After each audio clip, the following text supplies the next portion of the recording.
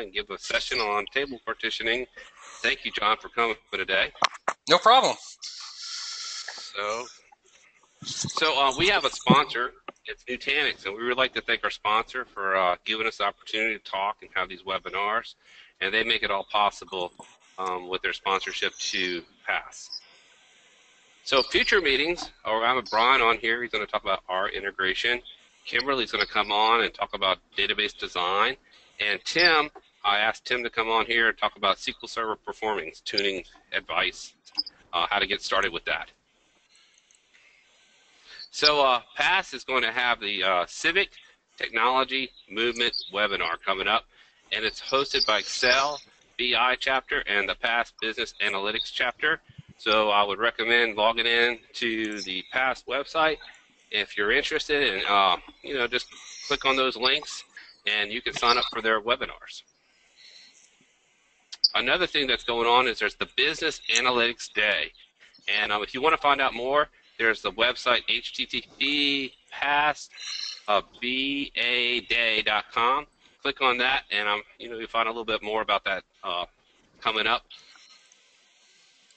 So one cool thing about PASS, I talk about it a lot, is there's a lot of virtual chapters, and here's kind of the list of the virtual chapters.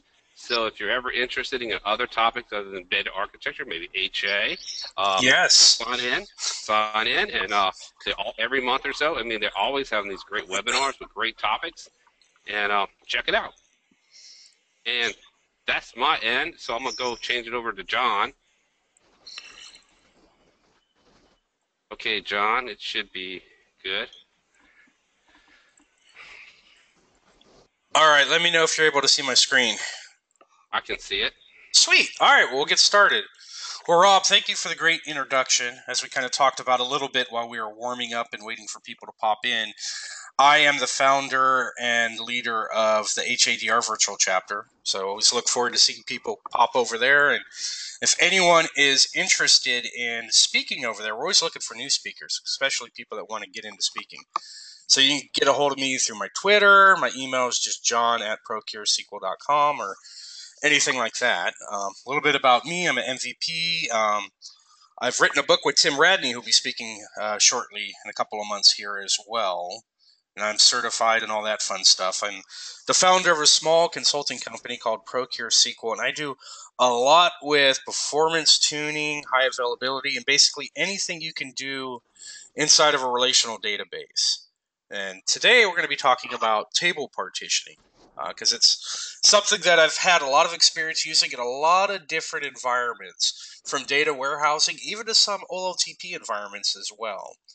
So today we're going to focus on basically what you should really want to know and a lot of the mistakes I've made along the way of learning how to do table partitioning through the many years. So I've started table partitioning all the way back in 2005 when it came out, and have been using it in a lot of unique, interesting ways. So in fact, just finished a great project where I've used it with column store as well to make a table that was over 500 gigs go down to 1 gig and make queries go from hours to seconds. So I look forward in the future to maybe doing some column store stuff here as well. But today we're going to focus on table partitioning.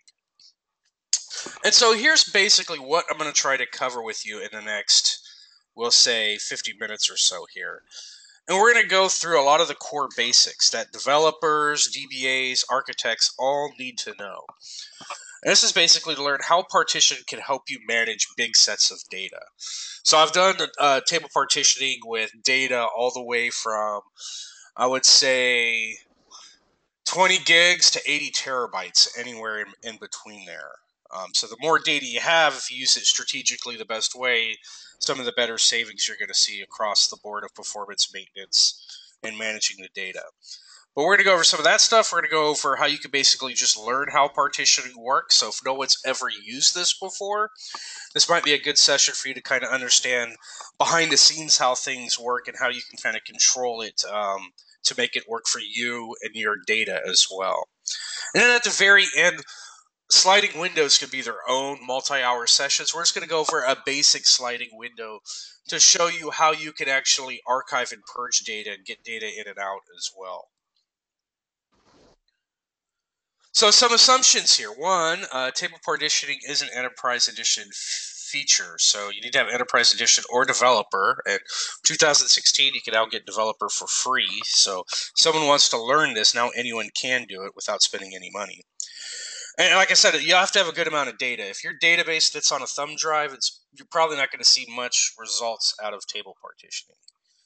But we'll talk a little bit about doing this on-prem, and I'll even give you some tidbits for doing it out in the cloud as well if you're going to do like Azure SQL database as a service. We'll go over some general maintenance tasks and dangers for not meeting your SLAs and how you can get back in line. This is actually the first way of how I got into table partitioning, as we had tight SLAs and we were at the point where we weren't going to be able to meet them anymore. And then we'll talk how you can do pretty instant purging and archiving of data to your app, regardless of the size of data that needs to move out in a partition. So the big question, right? Table partitioning is completely useless unless it makes your life easier. So a couple ways on how table partitioning can easily help you out, which I talked about a little bit already, is your general maintenance tasks. So these are things that we'll talk about, like, for example, your backups that you're doing, your index maintenance, your stats maintenance, all those kind of things. We'll go over how you can actually start to do those based on a partition instead of the whole entire big massive table as one unit. We'll talk about purging and archiving. So if you usually have a big set of data, a lot of times you're going to have one process that may purge the data or archive it out to another system like a data warehouse or some other database for reporting or some other purpose. So we're going to talk about how you can really help that process as well.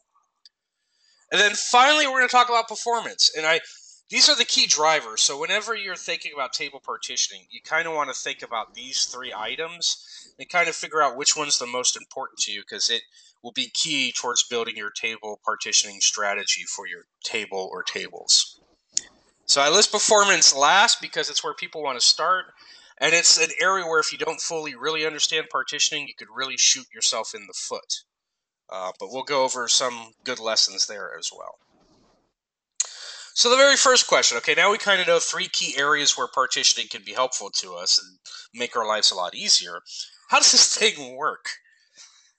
So very high level, every single database is partitioned. Even if you are in standard edition, you don't have support for table partitioning, it is partitioned. You just only have one single partition. So very high level, we'll say we have big table, right? Your normal way without partitioning right now, you're going to have a file group, and then that file group can be split out to one or multiple data files. So kind of the same concept here with partitioning, except we're breaking up those units or buckets of partitions, where each individual partition can have its own file group. It doesn't have to. So, for example, I mentioned a little bit about Azure SQL databases. There you would just use primary all because you have no control to the actual file groups and the database files used for them. But here on-prem, as an example, or in a VM out in the cloud here, you can specify file groups here and then have different data disks for them. So, for example, if you know the very last week's worth of data and maybe a reporting environment, it's very crucial and going to be used a lot. You can have that on top tier storage as an example, compared to some of the older stuff that you just have to keep for historical purposes can be on slower disks. And by having different file groups, different data files is basically how you can get there. So now we know the storage and how that works.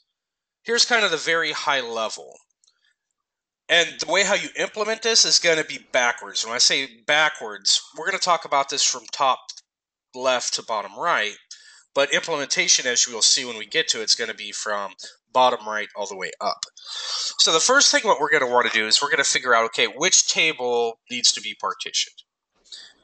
Once we've made that determination, we're going to have to figure out what column are we going to partition off, because you only get one single column to pick.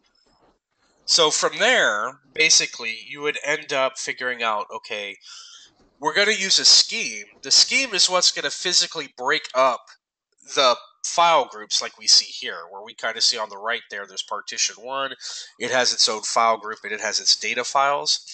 The partition scheme is what's going to bound each partition there. to the actual file groups, which will then connect to your data files. The partition function, so this is our driver. Once we pick our table, we'll say, for example, fact sales as an example. And in there's a date column that we're going to want to break our partitions off of. And then we'd build our partition function. We would specify the data type, which would be date time or date as an example. And then we'll specify our boundary points that set up those partitions. And then from there, the scheme will bound those to file groups. And we'll go through an example showing you exactly how that all ties in from scratch. So as we start out here, key big mistake a lot of people may make is not selecting the right partition column. So as I mentioned, you only get one single one, so you want to use this very wisely. And this is what's going to split up our partitions here. So there's a couple ways on how you can select which one you'd want to use, especially if you're doing this for performance. So a couple things you could do is go off and look at your index stats usage if you don't know how the table is currently being used. In fact, I had a case recently where I did some partitioning where that became very helpful, as the end users and the business owners were definitely unsure. You can also look at missing index statistics, and the key thing too is talk to everyone that's involved with the system and actually see exactly how the system is going to change. Because I had a case a couple of years ago where we went through the first two steps, and then when we were talking with some key people, we found out how the table is going to be used was completely different in 6 months. So to prevent us from doing all this all over again, we were able just to do it the right way for the long-term benefit. And of course, this column is going to end up being part of the clustered index as well. So that's another key thing to note. So our partitioning function, so once we've determined, okay, what column we are going to use, your next part here is you're going to build out a partition function. And as I mentioned, your key things that you're going to do here is you have to determine what data type are you going to use to split up your data into partitions or buckets, as I like to refer to them. Then you're going to have to say what kind of range do you want your boundary values to be, and what do you want them to do. So you have two options. Range left, which is the default, so if you don't specify anything, it'll be a range left. Or you have range right. So in this example here, we have 3 boundary points, 100, 200, and 300. So we'd actually have 4 partitions, because you're always going to have one more partitioned and boundary points here. And because we're specifying range left, this means that those boundary values will go in the left partition. So for example, for 100 being our first value, that means null and anything less than and including 100 would be in the first partition, because we're doing range left, and 100 then would be the last value in the left partition, which would be partition 1. Same thing for 200. So 101 to 200 would be partition 2. Now, if we were to flip this around and say range right, it would be the opposite, to where 100 would then be the very first value in partition 2. So yeah, keep in mind that your null values are always going to go in the leftmost bucket, so your partition 1. And then, of course, most likely, these partitions are not going to be static. So just like an index that you would create, you kind of have your starting point, which we would go through and set up. But then over time, we're going to want to probably add new partitions and maybe remove old ones to do archiving and purging as well. And so that's going to happen with split and merge statements, which we're going to get to here in a bit. But the key thing to note is, now that you see how we're setting up these boundary points to set up partitions, they're not going to be static. Most likely you're going to have them change over time as you're doing your sliding window. So here's an example, and we'll go through this on a demo too, but this is just kind of making sure everyone understands the key basics here. So range here, so you can see for range left, as I mentioned, which is the top one here, we're using int, and we have our 3 boundary values, 100, 200, 300. So we have our 4 partitions here, and the boundary points, which are the numbers in the parentheses, 100, 200, and 300, are going to set up the boundary points for the partitions. So the first one, it's range left, so as I mentioned before here, null, because it's partition 1, and anything less than and including 100 will be in partition 1. So anything that's greater, in this case, since we're using an int, the next value would be 101, including 200 will be in partition 2. When we look at range right here, we're going to see this change a bit. And this is really going to come out to us when we're using dates, which I'm going to show in our first demo here in a second. But the only thing that's changed on the bottom one is we're doing range right instead of range left. And so what this means now is null, and anything less than or equal to 99 will be in partition 1. And so the reason why 100, which is our first boundary value, is in partition 2 is because we're doing range right. So right means the boundary value goes in the right partition. And that's the big change there. So now our boundary value will be the first value in the partition on the right. So 100 is the first value for partition 2. 200 is the first value for partition 3. It's a key concept to understand. Because once we've set up our partition function to know where our data is going to go, then we can map this out to actually file groups. And that's what the partition scheme does. It actually will then say, okay, here's our function that we just created. Now we want each one of those partitions to be mapped to particular file groups. And remember, file groups, that's then how you can specify data files to be used. So in this case here, we're having a separate file group for every single partition. But you could also do partition primary all as an example, and that way it would just use the primary file group. And with that, we'll go ahead and we'll hop over here to our demo here, our very first one, where we're going to go over the key concepts and some functions that you can use to help you understand them as well. So I'm going to go ahead and use our AdventureWorks here. And the very first thing we're going to do is we're just going to walk through and look at what would happen with data values based on our function. So same thing here, we're going to go ahead and create one. I'm doing the default here, so you don't see range left or range right, but range left will be your default if you don't specify. So I'm going to go ahead and we're going to create this. And the key thing to show you is any data, so we haven't mapped this to a table yet, but we can run a function, which I'm going to show you, that will let us know exactly where data would go if we had it connected. So here, as we've said before, we're doing range left, so each boundary value will be the last value inside of a partition, as we can see here. So the nice thing here is there is a function, $partition, then you can do dot and your partition function. And if you pass in a value here, it'll tell you exactly which partition the data would go into. So so we can see this here, let me go ahead and scroll up. So as we can see, null will go into partition 1 because we're doing range left. -1 is less than 100, so that will also be partition 1. And because this is range left, 100 will be the very last value in partition 1. So we should see a 111 2, because 101 will be the first value in the second partition.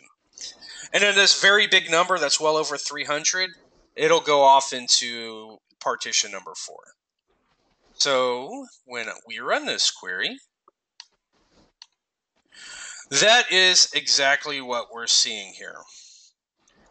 So 1, 1, 1, 2, and 4.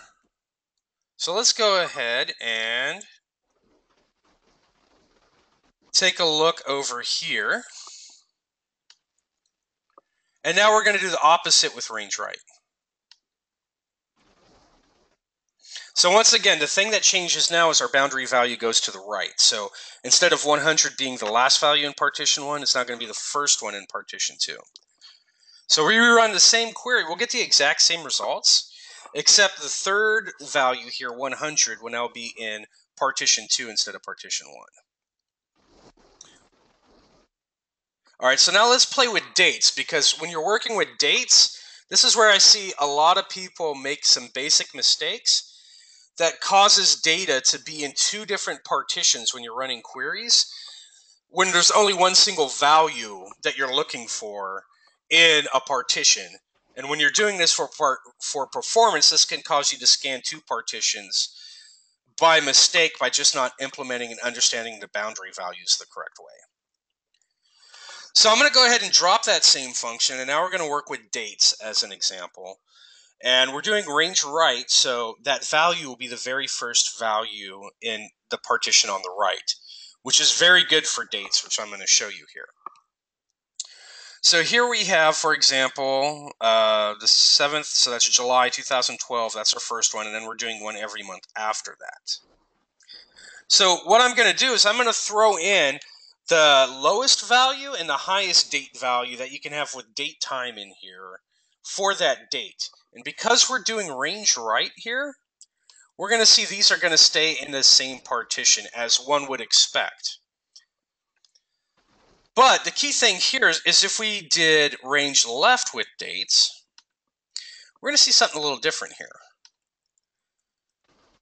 We're going to actually see, because range left means that that boundary value will be the last value in the partition on the left. We're now going to see a use case here where we're going to have the very first value of that day be in partition 1, but every other value for that day would be in another partition. So if we were wanting to do a query and filter off our column here, we would have to go across two partitions, even though we only have one single record that would be in that partition 1 for that date. So another thing to go over here quickly is just how fractions work with date time, because this can also throw people off, which is why I like range right with dates. Here I'm just taking the last three possible values and we're converting that over to date, and you'll see that they actually get rounded as well. So 997 stays 997, 998 becomes 997, and then 999 gets rounded up to the next day. So once again, if I was going to say range left, and this is another mistake that I've seen, is if you want to go off what you think is that last date value, remember the 999 will actually get pushed out to the next date. So you can have that partition boundary mistake on both sides of a date.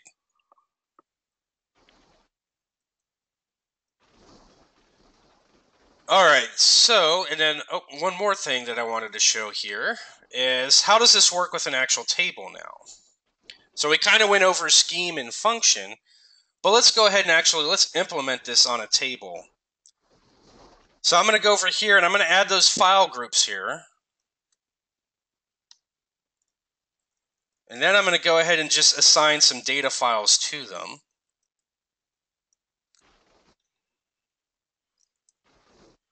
And then now, we're just going to take a quick peek at the data that we have for this table. So remember, one of the big steps here is to kind of see how the data is organized. And we see we got a pretty good distribution, which is kind of your goal for partitioning. You want to try to have an even distribution of data because our end goal here for performance is to try to skip partitions. And if you have all of your data in one partition and you have a bunch of other ones that don't have data, if you're skipping the ones without data, you're not really going to be benefiting that much. So now we're going to actually go through and we're going to create a partition scheme and function that we're going to actually end up using here for that table there. So here I am creating our function. I'm using date time, and my first data value is going to be our first date value. So only nulls would go in the far left partition 1. And then from there, we're just doing yearly partitions starting with 2007 up to 2012 here. And then now here, I'm going to actually assign the file groups here to those boundaries or partitions as we created the file groups that then had data files attached to them. Once again, if you're like an Azure SQL database, you don't have control, you can't create file groups, but you can tell it to do it to primary all. And so now, we're going to take a quick look at our scheme here and how things would be broken in. So we haven't put data in yet, but this is kind of tying the scheme and function together for you. So we're doing a range right. So file group 1 would be null and any value up to 1901, which would be our first date time there. And then from there, we're going off of yearly partitions. So how do we make this partitioned? You kind of have two main options here. If you're in like a data warehousing environment or some batching environment where you actually have predictability about how the data is changing, one area that might be a good way for you to do is build the table out, put data in there that's not going to change over time, and then as you go live, only change the data that needs to change in new data. Or you can drop and recreate your clustered index.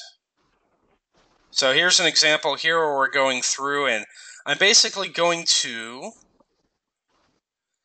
rebuild the clustered index. The key difference that we're going to see why this is happening here is instead of specifying a file group, so normally on a regular table, right, you'd say on primary or you'd give it a file group name. Here, the way how we actually make the table use the schema in the function is we say use the schema for instead of the file group, and then we're going to use a column that has the same data type that we specified in our function. So that's how those tie in together, and that's how you would make the table be partitioned in here. So here's a very big query that I will include so you guys can get if you want. But this kind of gives me my who, what, when, where, and why about table partitioning. So pretty much the same as the last query, except now I have exactly how many rows are in the buckets there, or partitions. And so one of the things as a strategy for doing archiving and purging, where we're going to start to do a sliding window, you're really going to want to have no rows in your first bucket here or partition, and 0 rows in your last one. So keep that in mind as we go through our sliding window. That'll make sense there. But we always want to have zeros in there because it's a lot easier to move partitions that have no data than data that's in them. But that's basically how we'd make a table be partitioned and have all the data go into the buckets that we specify based on the column and also the boundary values like we've done here. All right, so now that we've kind of gone over the basics there, the next thing we're going to want to tackle is maintenance. So as I mentioned, this is how I first got into table partitioning way back in 2005. We had a table that was a couple terabytes, and as it grew to that space after some business processes changed, we were starting to not meet our daily limit or our limit that we had for completing these maintenance tasks. So ways how we can improve some of these is by doing what we need by partition. So for example, in 2016, we've added truncate table by partition. So if you're just purging data, you could simply just truncate that one partition. And then 2014, you have rebuilding indexes online by partition. So in 2005 up to 2012, you can still rebuild an index by partition. It's just an offline operation instead of online. So we also have the manage lock priority, so we can kind of say who becomes the boss. And you also have incremental stats there as well. But the main driver here is that this is really going to help you with managing your data by partitions. So we're going to go ahead and jump over to our next demo here. That kind of shows you exactly how that will work. So let me go up here, up to the top.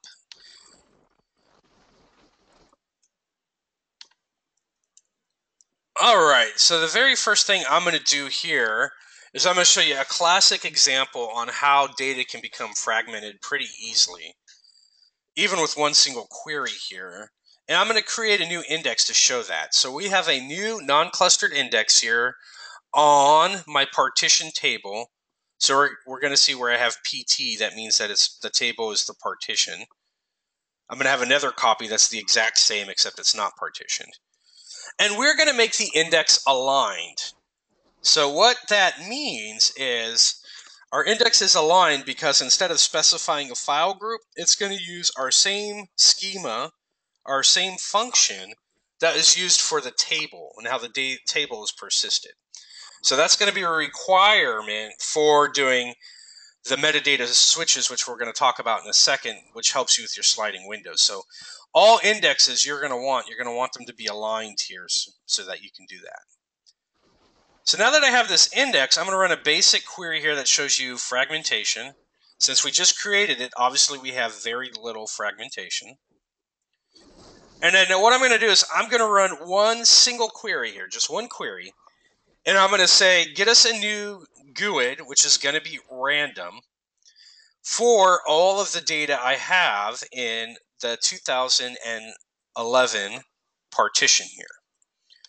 So one single query here, it affects 9,000 rows. And what we're going to see in here now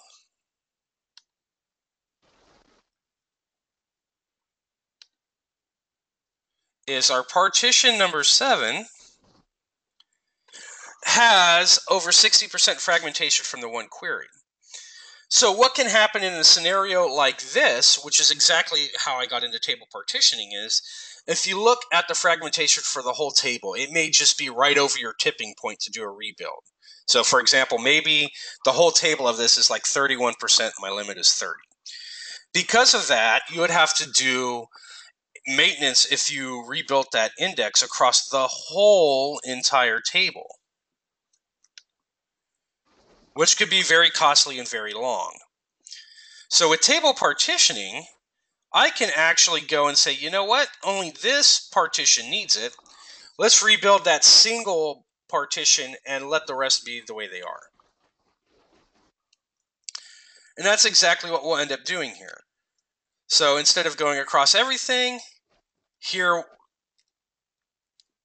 we'll just go ahead and do our partition number 7 and only do the one that actually needs it, as we can see from over here. So the one gotcha here is, remember, before 2014, this is going to be an offline operation.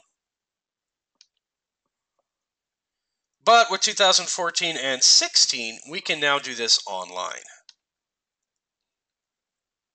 It's one of the things that I was really wanting ever since I started with 2005 there. So now that we've done that, we'll go ahead and look at our fragmentation here. And now we'll see we're back to our starting point there. So we only had to do maintenance across one single partition. So saving time and kind of controlling our SLAs here allows us to only do the maintenance across the partitions that need it. So pretty sweet stuff there. So another thing that we could talk about here, and this will go into performance a little bit, our next segment, is now that you have your own partitions here, as you're rebuilding your indexes, you can actually specify what kind of compression you would want per partition. So for example, this could be real handy in cases where you're maybe working with a data warehouse and the new data that's going to be used most of the time is just the data that's coming in from your monthly or weekly imports. We can tell each partition once it falls off and it's not the most important one, we can change the compression off of it, or just specify compression based off of date of usage as well. So in here, I'm just going to show you an example here. So this could be a whole long talk about data compression. And of course, that's even outside of column store, which is even another type of compression. I just want to show you here that basically you can control and specify what type of compression is then used per partition. So the whole objective for you to learn here today is just on a partition level, you can control exactly what type of compression is used per partition. Right? So with that, did we have any quick questions that popped in over? Because if someone had some questions on the very basics of this, I'd want to maybe answer one or two of those before we dive into performance. Yeah, hey John, we do have a few questions. So let me kind of quickly scour over them and tell you what I'm seeing. I know one of the questions was, will you provide the handouts or, have a link Oh, to yes, maybe your yes. site? Yeah, everything is online. So I'm an attendee just like a presenter. So I don't like to write things, and I should have mentioned this at the beginning, but everything, the actual database, the sample scripts, the PowerPoint, they're all on my blog. And the last slide will have that link. Okay, great. Here's one. Does table partition matter in the database in the cloud? So I'm guessing they're asking about performance and everything. Oh, definitely. I mean, it can help you there as well, whether you're doing platform as a service, so Azure SQL Database, or if you're doing through a VM. So, yes, definitely. In fact, I have a client I just work with where there's 500 gig table. We got queries down from hours to seconds, and we had really good compression off that too. So, yeah, yes, it definitely does. The next question was kind of what I think you showed, but just to recap it, Uh-huh. they were asking about backing up and restoring a partition table. So your backups and your restores, if you decide to do it based off of file groups, if you have really tight SLAs for sets of data, then you can do your piecemeal file group restores to bring the data that's critical online. So yeah, in that scenario, you'd want to have as little as possible in your primary because you'd have to restore that first. But then from there, you could go ahead and restore based on your file groups there. Okay. Here's the question. In the first demo, you did you take the whole table from the original file into new file groups?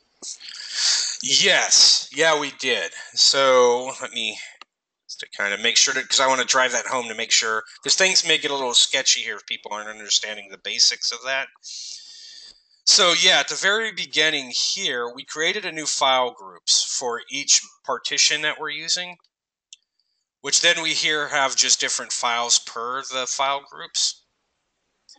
And then down here, after we created our schemas, this here is how we implemented and we moved the data over to the new partitions. So that rebuilding your clustered index here, specifying the schema and the function here. So the schema is what we're using, and then we're using a column that's the same column as the function.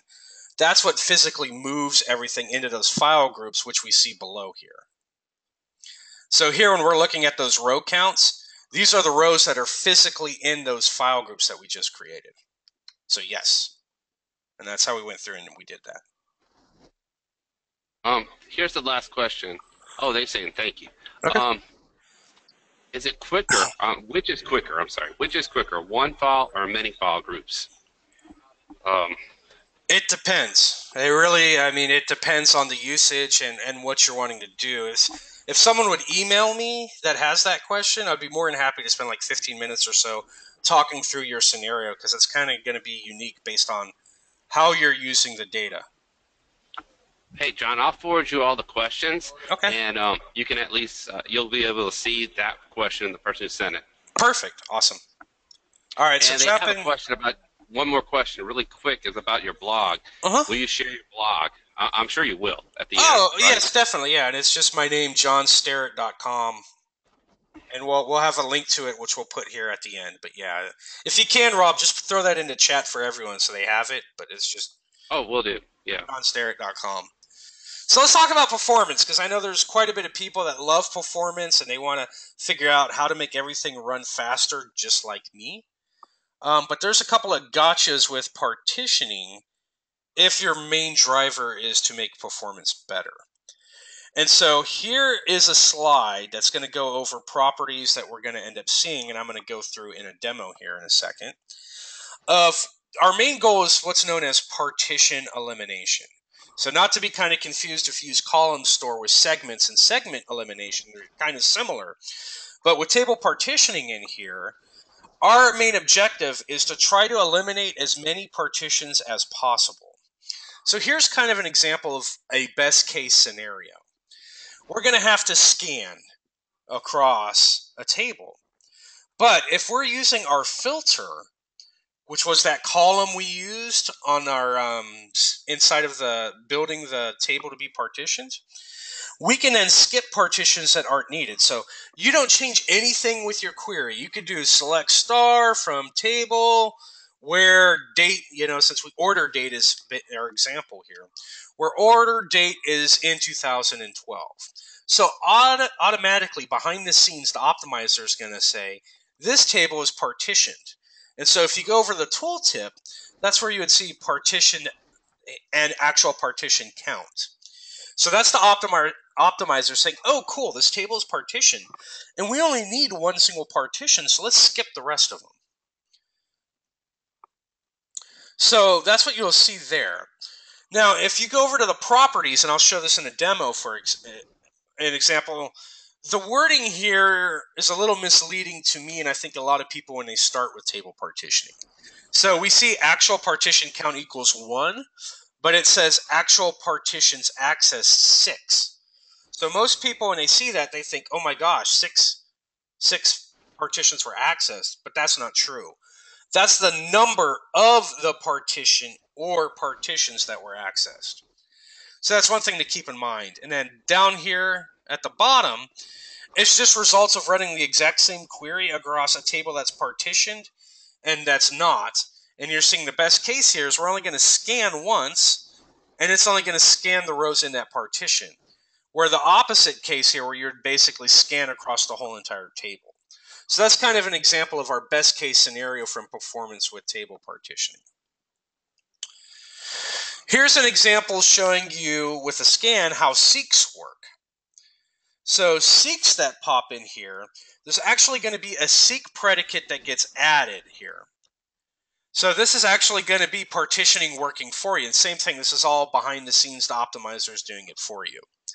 It's basically doing a seek off of the keys there to figure out which partitions are needed. Then it's going to go ahead and use your columns that are in your filtering. And so here's just another example here showing you kind of a worst case scenario of, yeah, partitioning is being used, but we got to access all 7 partitions. And then on the tooltip here, you're seeing the 7 count, and the 1.7 means partition 1 through 7 are being used. So, and we already went over in a demo about compression and how you can do compression differently based off of each partition there. So quickly going over here, we're going to jump into partition performance. I'm going to scroll up here. So just real quick for baselining here to make sure we have the same consistent starting point. This is a demo box, not production. I'm actually going to free everything from memory, dump all of my execution plans, so I got absolutely nothing in cache. Going to turn on my set statistics and my time here. And then I got 2 tables here.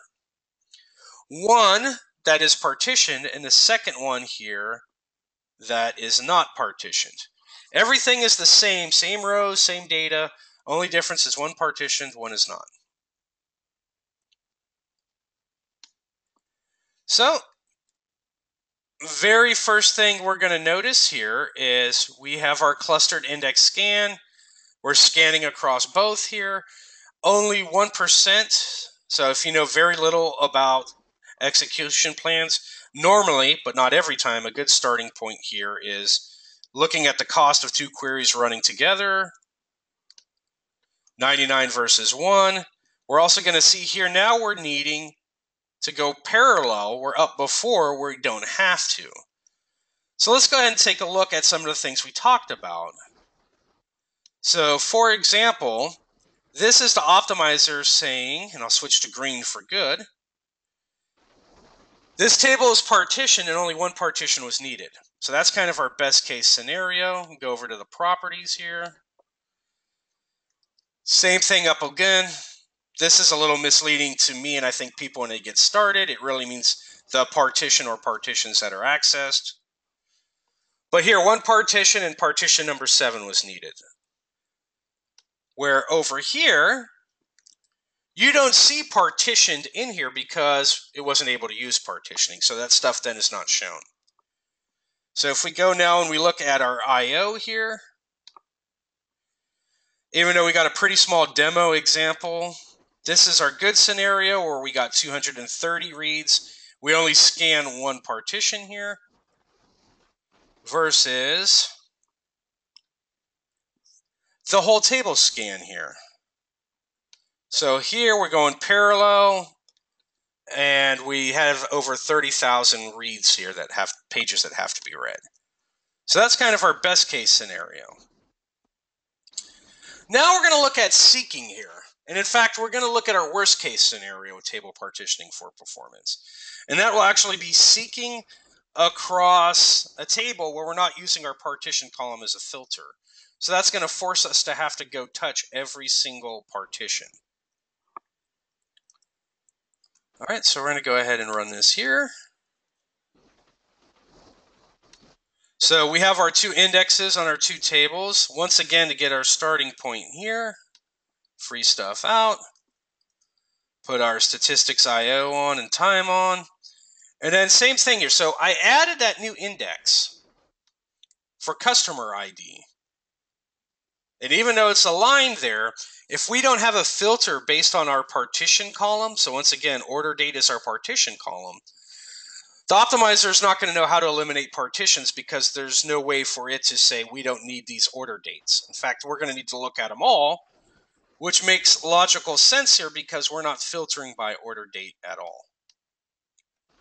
So I'm going to go ahead and run this here. Here, we're going to see, so this is an interesting thing. Why you don't always want to implement every single index here, because we already just implemented the index that we're using here, filtering off of the customer ID.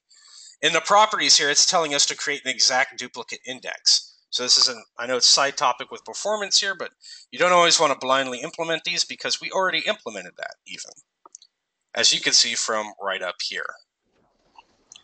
But the point here now is when we look and hover over our tooltip here, we didn't filter on order date. So because of that, I'm going to switch our color to red because this is our worst case scenario. We're not able to skip any partitions. So yes, if the table is partitioned, but we have to go to every single partition, which is our worst case scenario of performance with partitioning here. Or yes, performancing with partitioning. So because of that, if we look at our IO here, this is still a small sample, so we have 26 pages here.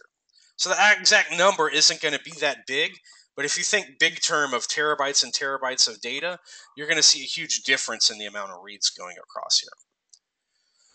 So the other thing I want to point out here is the scan count. We have 8 partitions. We have to scan across every single one of them. That's why we see a scan count of 8 there. Instead of having just a table without partitioning, we would just scan once across everything. So here's going to be that second case. And we're doing our index seek.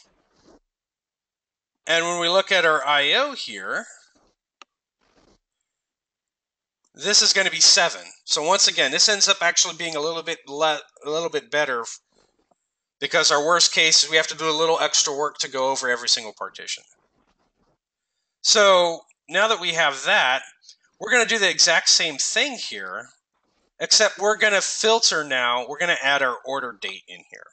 So now we are going to be able to skip partitions. So we run that there against our partition table. Our hint that you saw before magically went away. So an interesting thing here, we run the query against one partition. We don't get the index recommendation, but when we ran it in that example across where it had to go across the whole table, every partition, it came up. So that's a nice thing to go over with you there. And once again here, instead of our scan every partition, we know we only need one. We're only going to hit that one. And we're still going to use our index that we created here based off of customer ID. So once again here, this is where you can see all that in there on the predicate. And now we're going to see a lot different. So now we went from 27 reads here to 2. And we only had to scan once because we only did one single partition. So next thing here, we're going to do the same thing now with our table that's unpartitioned here. And we're going to do our index seek. We're going to seek across the whole table because we have no partitioning here, and it's a few more. So the key thing to think here, if performance is your driver, you really need to know how your data is going to be used. And you need to find that columns that's there for as many queries as possible that you're using, because your whole goal is going to be to kind of improve performance by skipping partitions that aren't needed for your queries. So that's kind of the good bad behind partitioning there for performance. So how do we improve archiving and purging? So to do this, here's a real world example of a scenario where we're using this for a logging feature that just got enabled. Now there was a development process that basically would loop through records, purge them out based off of size, and after we added a new functionality, and this code was used a lot more and a lot more data was pumped through, this process took over 3 hours. Once we switched this over to a table partitioning with our sliding window, this went from hours to a single minute. And the real minute here was actually building out the staging table, which I'm going to show you a great tool that will help you with that. So the nice thing here is the quickest way to move billions of rows is to do what's known as a metadata swap. And this is where you would alter your table and you would basically tell which partition would be swapped with a table. So the partition has to be empty there for you to do this. But this does what's known as a metadata swap. So as long as both that partition and this table are in the same file group, the data never physically has to be moved, so it doesn't happen. Only the metadata internally to SQL Server will get changed. So like the pointers that say, hey, this is where the pages are for this staging table, get shifted over to the partition. So that way, logically, data is never moved, only the metadata gets moved. So as long as you get the schema lock that's required, this will happen instantly, regardless of how much data is in there, because the data never moves. So in order to do your archiving here, you would use split and merge functions, and you'll want to do this with empty partitions. If you remember in the beginning when I showed you the data rows that were inside of our table after we partitioned it, the very first and last partitions were empty. And that's because it's easy to move or split or merge empty partitions. If you actually have data in them, then the data has to physically move from one file group to another. So quickly here we're going to show you exactly how merge works. So merge is basically taking two partitions and making them one. And so if we were going to do it with having right as our range, and we merge here, we're going to see that everything that's in partition 1 will stay there, and partition 2 will get merged into it. So if we were going to do a merge with those two, we'd want to have no data here in our file group 2. So when you have two partitions back-to-back, file group 1 or partition 1 and partition 2 empty, there's no data to actually move, so merging them together will be instantly because there's no data that has to move from one file group to another. So keep in mind here, we're going to see the same thing here for doing a merge here with range left. So same kind of concept. Where this gets different is splitting. So splitting is the process of adding new partitions in. So logically, one would think, hey, if I only have data up to 300 and I want to split on a range value that's higher than data I have, we would just create a brand new partition and throw the data there. And that's what we're seeing, exactly what happens here. So our 350 gets thrown into our partition 4 here. And we're using next use just on this sliding window to wrap around the file groups here. If you wanted to, you can have a brand new file group attached to different disks. But where this gets different is if you do a split on range left. So up top, I'm showing you the beginning. And once again, if we have data from 300 up to 349, that data would actually get moved. So range left will put it to the, a split on left, range left, will be put into partition 3 here, and then it'll move and make the last partition 3 now become partition 4. So this is a scenario where people will think that no data will be moved, like with range right, but on range left, it actually will physically move the data that's there. So to drive it home, here's kind of how a basic sliding window would work, where we're going to do archiving and purging. And keep in mind that there could be sessions alone on sliding windows, and those are also going to be unique based on your needs. This is just kind of an example to kind of show you the flow of how one could work, where you want to minimize and have no data movement. So by doing range right, remember our starting partition 1 is empty. We're going to do that metadata swap here in a second, but we've created a staging table that's identical. Has exact same structure, same indexes, same everything, same file group. We're going to do our metadata swap here so that that partition 2 data is going to go into our staging table. But keep in mind, this is a metadata swap, so only the metadata is changed and not a single physical data page gets moved. When we do that swap, now partition 2, if you ran a query against it, will look empty, but our staging table will have all the data. So once again, just to repeat, the physical data is not being moved. So if you were monitoring your transactional log and its usage, you would see no movement here because only the metadata is moving, not the physical data itself. And that's because we are doing a swap between a partition and a table that's in the same file group. So now that we have those two empty partitions next to each other, we can merge them together. And because there's no rows, no data in partition 1, and no data in partition 2, we're basically going to move no data because there's no data to move. That's kind of our secret in this sliding window. If you had data, it would be the same as having a implicit transaction. So you would say begin transaction, insert data from partition 2 into partition 1, and then delete it, and then commit the transaction. So that could be one way a lot of people could blow out their log file, and you want to be careful with that. Make sure you test and fully understand this process in non-production before you use it in production. But here we have no data to move, so no data will get moved because both partitions are empty. All our data from partition 2 is still in that staging table, so we didn't lose it. We can query that staging table and the data will still be there. But we merged them, so we went from 5 partitions to 4. We still have our data from the old partition 2 in our staging table. The next thing what we're going to do here in this example is we're just going to do wraparound file groups. So instead of adding a new file group every single time, we're going to reuse that file group 2 that was used for partition 2. Oh, and there's a mistake on this PowerPoint. The data is still in the staging table there. But from there, we can swap our data back in, and because we split on a value that's higher than what we have there, that's going to be an empty file group. So now we have our partition 5 is back in. We're using file group 2 because we're just rolling around the file groups here.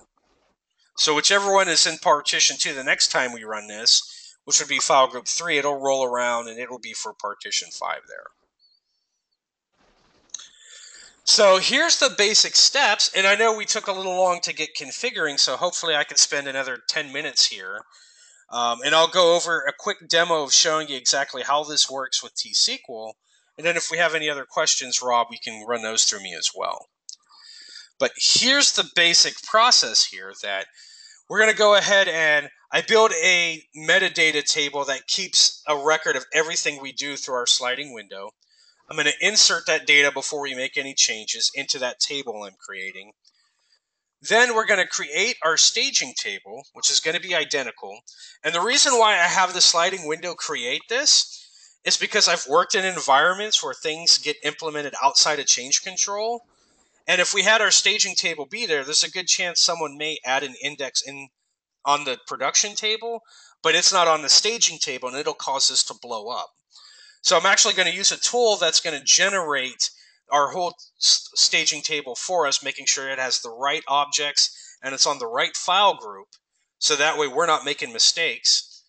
So we'll go through that. We'll swap the data out, doing the metadata swap as we merge, and then we'll create our new partition as well. And so with that, I'm going to hop over to that demo here. We'll go all the way back up here. And so as I mentioned, the very first step here, this is a table I'm creating. It's just for me or whoever's going to maintain and own the sliding window process.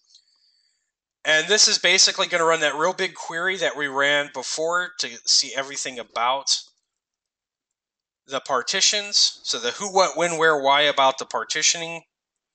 And then I'm just going to go ahead and take a look at it here. So we're going to go ahead and do that. Here we can see that our table is partitioned. We are using range right. The schema is demo 3 schema. Partition number 2, that's what we're going to pop out. I know exactly how many rows are in there before we do our swap, what file group was used, what the boundary value is. So if I had to, for whatever reason, bring it back, I had all that data that I can use to do that. And then these are just things for me or whoever would manage this process once it gets automated to know when it started, when it ended, and if it was finished. So the very next thing we're going to do is we're going to use an open source tool out on CodePlex called Manage Partition. And this is an executable that basically would run, that has a lot of parameters that would go through and create our staging table for us. So the reason why I do this again is because occasionally people skip change control. And if your staging table isn't identical and isn't using the same file group as the partition you want to switch, that process will fail. So doing this just through PowerShell, I would run the command here and specify that I want to create everything. This is the database I'm using. This is the server. Here's our schema and table. And then the name of the staging table that we're going to create, which partition, and the reason why we specify that is so the tool will use the right file group for you so you don't have to worry. And then we're going to bring over all the indexes and everything else over there. And then for demo purposes here, you can tell this just to run and create it, but here it just would output and show us where that script file would go. Due to time here today, I'm just going to go ahead and run this. But the big difference here you'll see is this is just creating it, and it's going to have it on our file groups for us. So file group 2 is an example. So let me go ahead and run that so we have our staging table. Oh, unselect, run everything. So, and then from here, we can actually start with that metadata swap. So this is what's going to swap out our partition. So I have this stored procedure, which basically was the code I just ran before that shows us everything about partitioning in there. In 2016, if you wanted, you could just truncate the table. And then I'm going to do the select count so you can see the data is in the staging table. And then we'll look and see that what the partitions look like after the process. So here we go. We could saw it was instantly. And this would be instantly regardless about the data because the data is not physically moving. So here's our before, where we can see our 7,972 rows get moved. This is the staging table. Remember the select count from staging.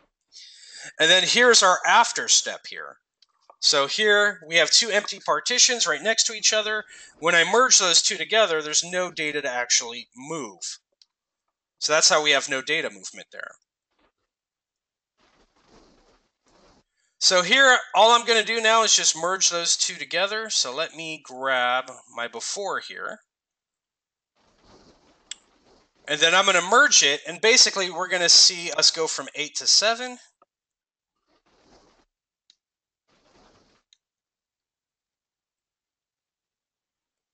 So we're back there. We went from 8 partitions here.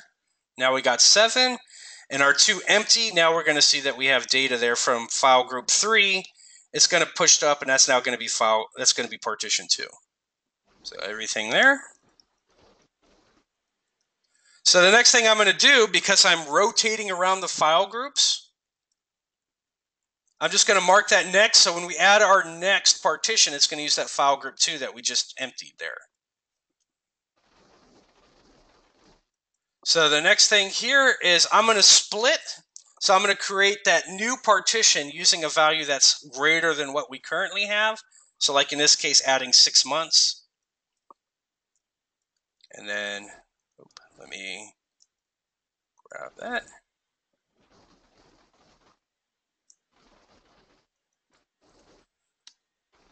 So there you can see we added our new one there.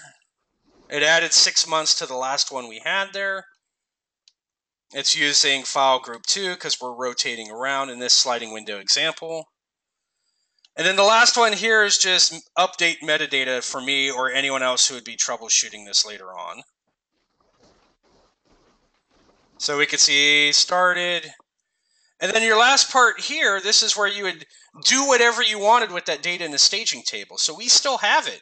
If you wanted to move this to a data warehouse, another reporting box, the data is still there. It's just not going to impact the business apps that are using that table because the data is now in the staging table. In this case, we could just drop it because our process is going to recreate that table. And that is the sliding window. I mean, it's one of many examples of a sliding window there. So with that, here is my contact info. There's the link to where you can access everything we went over, from the backup to get you started, to the source code, to the PowerPoint, to the links to videos of this. And then at this time, if we have questions, Rob, I would be happy to spend a couple minutes going over those as well. Sure. Let me take a look here. Here's a question. Guidelines on how to consider partitions and why. Do you have any guidelines you recommend to start using partitions and why? Well, yeah, so the reason on why I'd want to use partitioning is if these are the 3 key things that I started the presentation off. If your maintenance window, if you're not able to maintain your SLA for doing your maintenance, that could be one reason. If you need to have a quick archiving and purging process, that's another one for big data. And then your third one there could be performance, trying to eliminate partitions. If you have cases where your big tables are mostly all used by a column that's filtered.